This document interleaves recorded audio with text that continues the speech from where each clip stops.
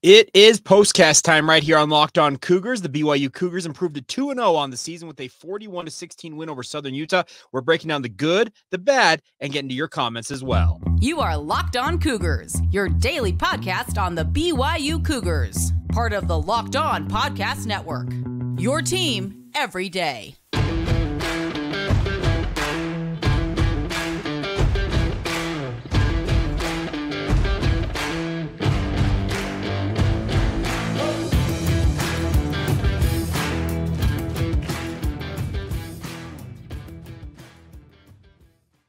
What's up, everybody? I'm Jake Hatch, your host here on Locked On Cougars, your resident BYU insider. Thank you for making Locked On Cougars your first listen of the day. Thank you to all of you who are everydayers with us here on the podcast, and big thank you to all of you for the support as always, as we are your original daily podcast focused on all things BYU. All right, let's dive right on into today's show. Postcast edition, special edition of the podcast is BYU improves to 2-0 on the season with a 41-16 victory over Southern Utah University. Now, we're going to start off today talking about the good, what I took away from this game. First things first, I think a lot of people out there, yours truly included, maybe had a little too much concern after game one for Kedon Slovis. Was he perfect in this game against Southern Utah? Absolutely not. But his final stat line, folks, absolutely monster numbers. 22 of 32, 348 yards, 4 touchdowns, completion percentage is 69%. He had the one interception early on in this game with a QB rating of 195.1.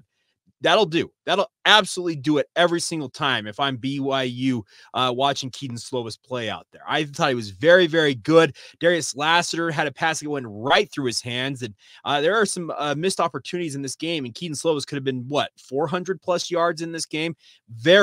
Very good performance from him. Very good to see him spread the football around. All 4 of those touchdown passes going to 4 different receivers. Chase Roberts getting 1. He led BYU in terms of overall receptions with 6 on the day. Darius Lassiter hauled in 5 for 73. He had a touchdown on that screen pass. Absolutely phenomenal. His first touchdown in a Cougar uniform.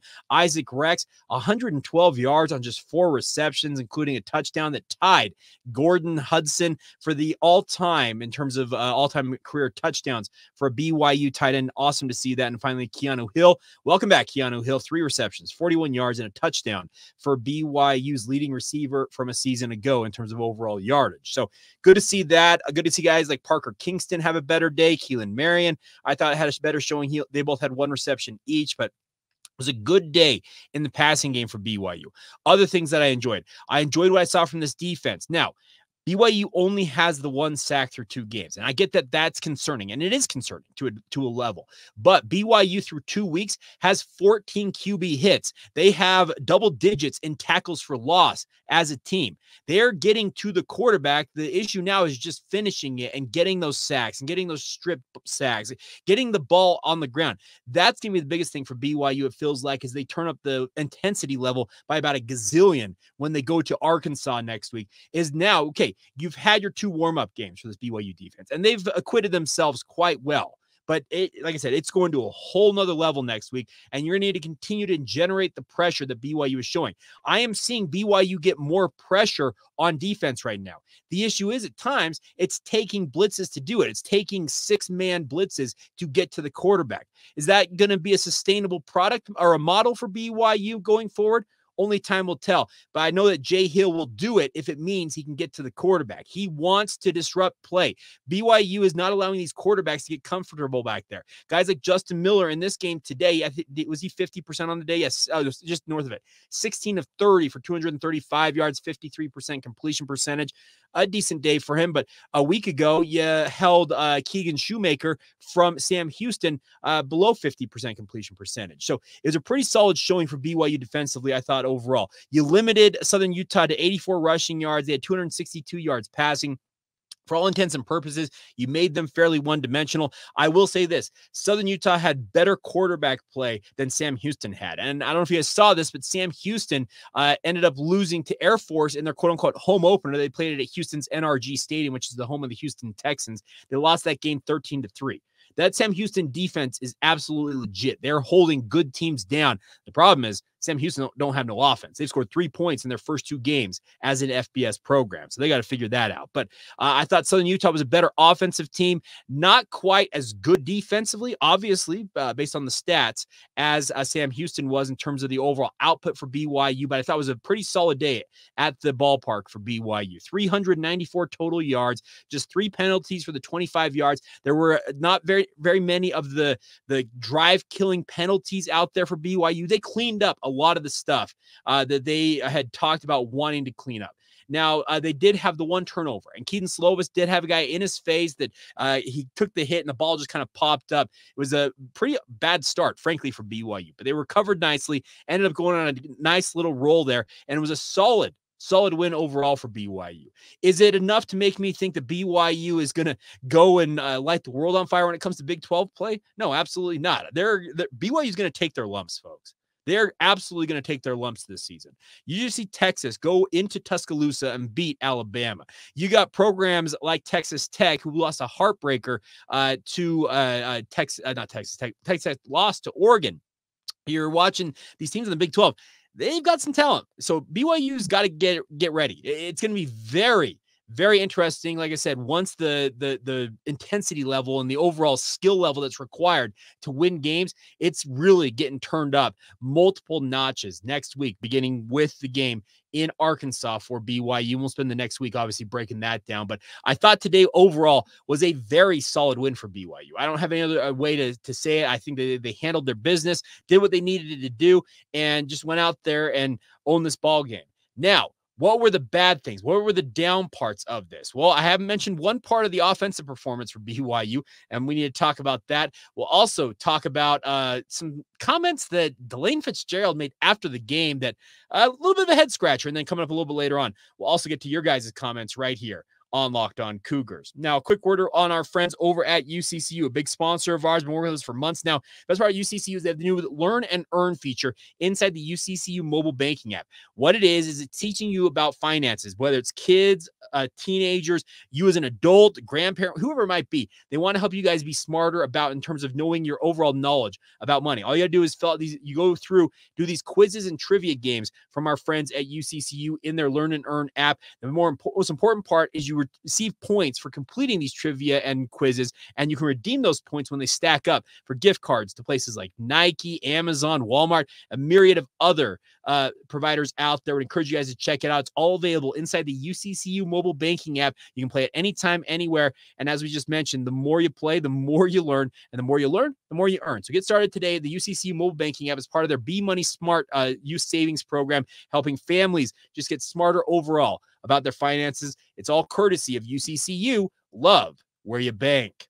Thank you once again for making Locked On Cougars a part of your day. Thank you for being an everydayer with us on the podcast. Coming up on Monday, I will talk more about what I took away after rewatching the tape, our film review Mondays, as we like to call them here on the Locked On Cougars podcast. Before we turn our attention to Arkansas, we'll look back. I'll share some of my takeaways after a second viewing of the game. I'm lucky enough when it comes to the home games, I'm there in person, and obviously go back and watch it on tape, get different takeaways on both of those. All right, now for the negatives from BYU's game today.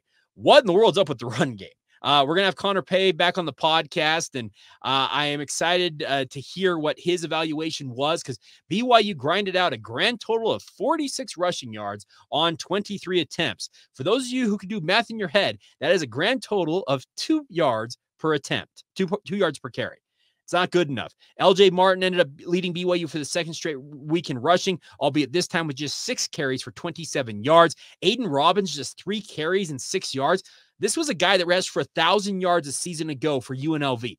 What in the world is happening here? Is the offensive line at fault? Are the running backs just not getting it? Is it a scheme thing? I do not know, frankly. And I'm going to watch this tape when I rewatch this game very intently, trying to figure it out. What I did see, though, is the offensive line had far too many missed assignments. And what I mean by missed assignments is not all the offensive line is missing the assignment.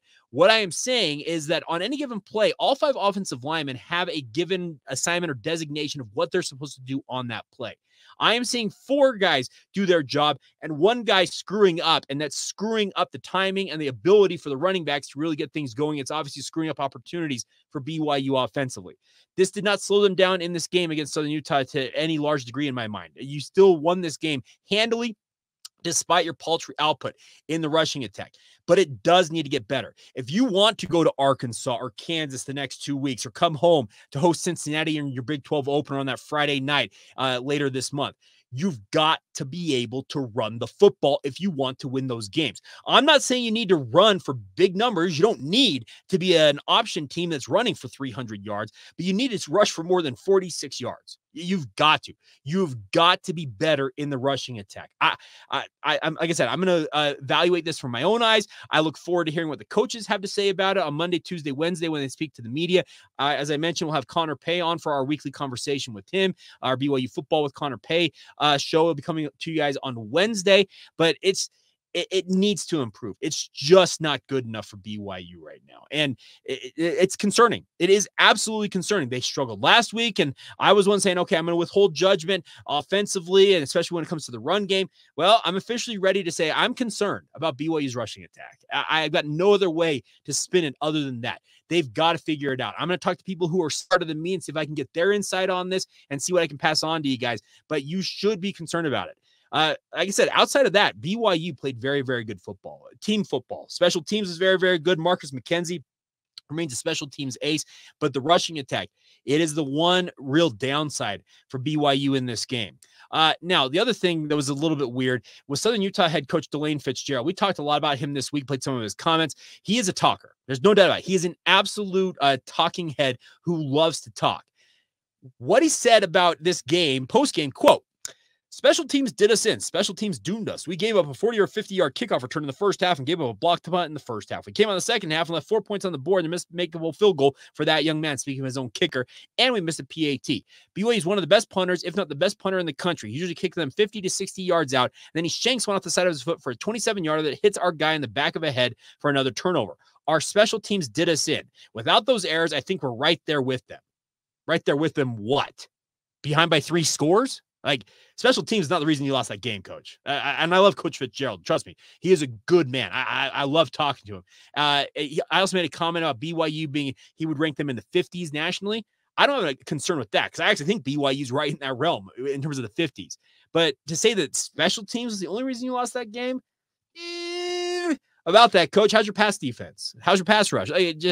That one didn't square up with me. So nonetheless, a little bit weird in terms of the comments from Delane Fitzgerald, but solid win for BYU. The good news is you celebrate wins. BYU's 2-0, folks. We did the math all summer long talking about BYU. My goal for them was to get to 6 wins. They are 1/3 of the way there. They have accomplished what the first part of the schedule required them to do, is to handle your business at home and win your tune-up games against Sam Houston and Southern Utah. They have done just that. Now, the calculus is, can you go still win in Arkansas? Can you win one at Kansas? Can you beat Cincinnati when you come back home for that Big 12 opener? That's the next step. You got to get out of this month with a winning record. You got to be 3-2. 4-1 would be the dream for BYU coming out of the month of September. But you got to get out of this month with at least one more win, it feels like. And we'll continue to break that down as they come along. But solid win for BYU, 2-0. And it's time for your guys' comments to reign supreme. And we will get to those in just a moment. First, a word on our friends over at Perry Homes, another great local sponsor of ours right here on Locked On Cougars. Appreciate them being a part of it. Whether you're looking for your dream home, ready to upgrade to your first home, whatever it might be, Perry Homes has a house for you. The best part about Perry Homes, my friends, we've heard me talk about them multiple times if you're an everydayer, is they've got communities all along the Wasatch Front, Tooele, Davis, Salt Lake, and Utah counties, as well as multiple communities in Washington County near St. George in the southern end of the state. They got all the options for you guys. They got 50 different home designs, ramblers, 2 stories, and condos, everything in between. They've got it a match for you as a home buyer and a consumer out there who may be looking to buy their first home. Like I said, your dream home. No matter what you're looking for, they got options for you guys. Best part is right now they're also offering you guys incentives through their preferred lender to save you a little bit on the interest rate side of things. So get on it today. Visit perryhomesutah.com to find out what's new in Utah's finest neighborhoods. That's Perry, Perry, homesutah.com to learn more now. For 50 years, Utahns have been coming home to Perry Homes. Thank you once again for making Locked On Cougars a part of your routine. All right, my friends, it is your time to shine right here on the postcast edition of the show. I am going to add my screen sharing feature to the page, and it's your guys' time to shine on the podcast. I threw it out after the game, asking for your guys' takeaways after BYU beat Southern Utah 41-16. We'll start off in order. Jimmy Dub at Cougar Jimmy says, that's the A-Rod offense we know and love. The O-line still looks a step slow and a bit overwhelmed. Still too many stupid mistakes in big moments. But Slovis was rolling out there today, 4 TDs, 350 yards, and Jay Hill's defense looks good. Those boys can play ball, Jake. The defense did look good. I got no doubt. They looked very, very good. Next one, Tuckinator, our good friend. Is it time to demote and swap out RB1 to LJ Martin? I love Aiden, but he's literally been a flat zero factor. I said it, Tuckinator. I'm concerned about the rushing attack. They've got to get some life injected into it. I don't know what it is. I said this in the post-game show, by the way. I probably should have added this. I think the offensive line, top to bottom, Kingsley Suamata'i is considered to be a first-round talent, folks. He's not playing like it right now. Caleb Etienne was a 13-game starter a year ago at Oklahoma State. He's not playing like a Power 5 offensive lineman. I think the entire offensive line needs to go back to the drawing board and have just a big old competition this week. All jobs up for grabs. Go earn your job. It may be time that you move Connor Pay back to center and tell Paul Miley it was a nice experiment. You need to shake something up. You've got to try something new. All right. Next one, Daniel Rigby. Please don't cheese. Says LJ needs to be getting all the carries. SUU's coach going scorched earth is quite funny. Not sure how he felt to say the need to say some of those things. Pass rush still needs work. My original preseason projection was 5-7, and it's still looking about right for me. Well, Daniel, yeah, the calculus is if you want to get 5-7, yeah, you come out of this month 2-3, absolutely. You lose the next 3 games. 5-7, it looks like a very real possibility.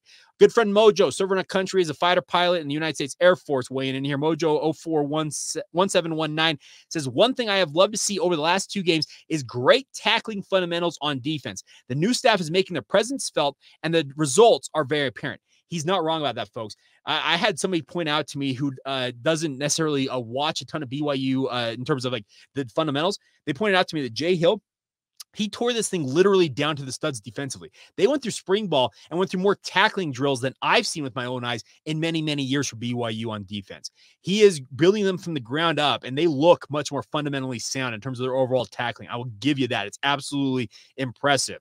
All right, Nicholas Chadwick and Nick_Chadwick15 says, once again, the O-line struggles. Is it A-Rod's scheme, Funk's lack of teaching, or just players not doing what they are supposed to do?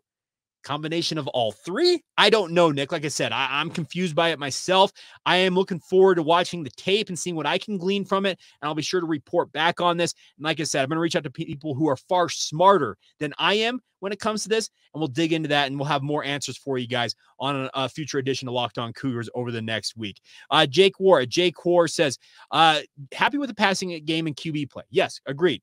Running game, running back and O-line is a little concerning. Agreed. The Ryan Rico to Marcus McKenzie gauntlet might be the deadliest weapon we have. Folks, I mentioned it. Marcus McKenzie, absolute special teams ace. There are people saying that Ryan Rico's BYU's MVP in terms of their special teams right now. Isn't it Marcus McKenzie? Like, the dude is just unflappable. He's making big tackles. He recovered that muffed kick. Went off the back of the head of that SUU player.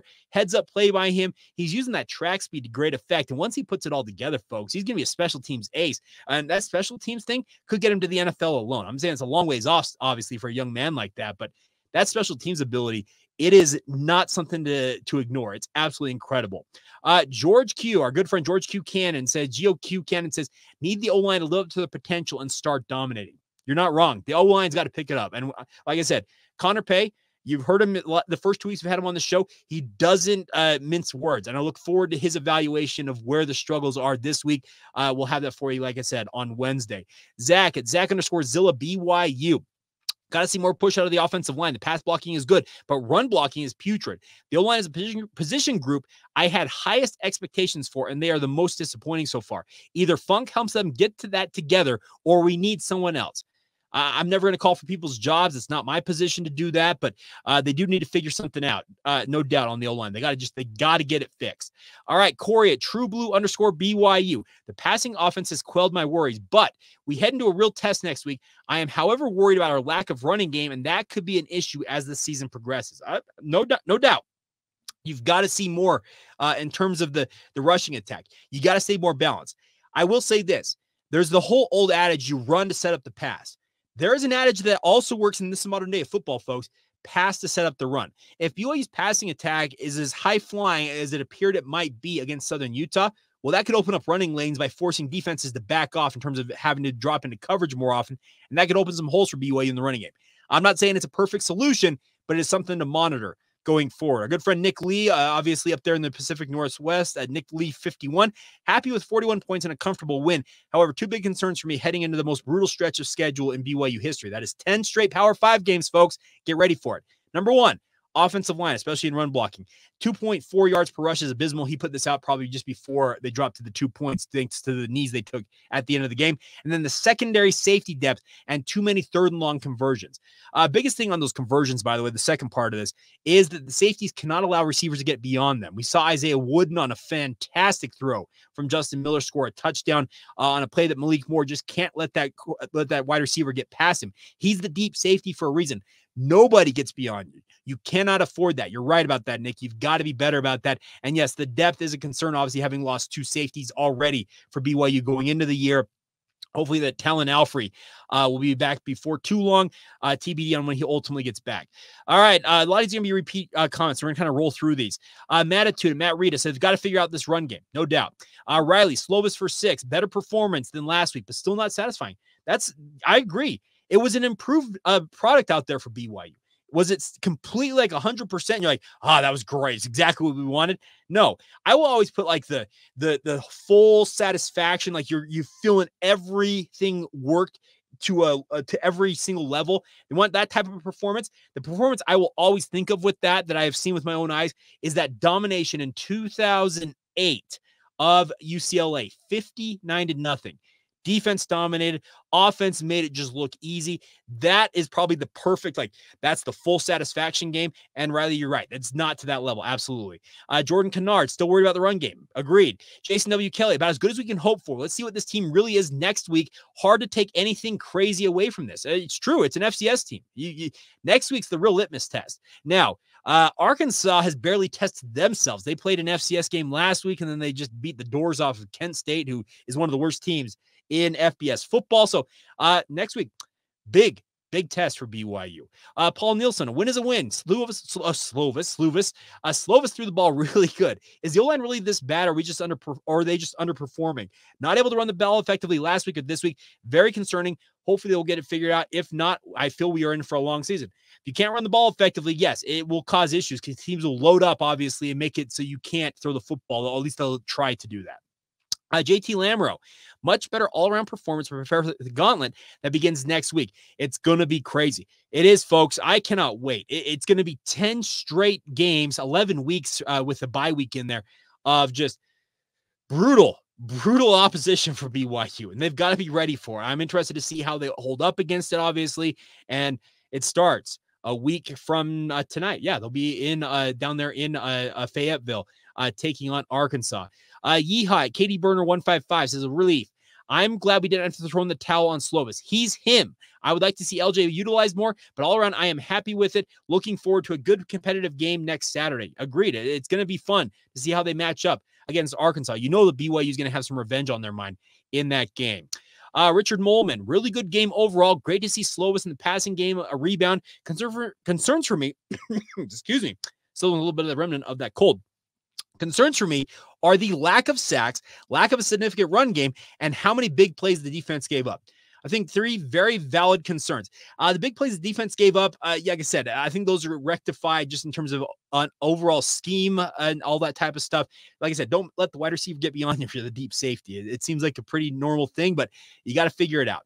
Let's see. And then 2 other comments here. Provo Bandit on Twitter says defense is still good. BYU has many good receivers and Keaton Slovis is good. So overall BYU is doing good, but I believe the real test for BYU will be Arkansas and Kansas back-to-back. No doubt. Maybe the best 2 quarterbacks BYU sees this season in KJ Jefferson for the Razorbacks, and then the following week at Kansas, which I will be there for, against Jalen Daniels and the Jayhawks. 2 very high-level quarterbacks BYU is going to have to battle in those games. Just 2 very good teams overall. And then the final point here, Jeff Henor, a good friend down there in Atlanta. Jeff says Keaton needs to get going sooner. I would agree. It was a little bit of a slow start for BYU overall next week, and LJ Martin needs to start.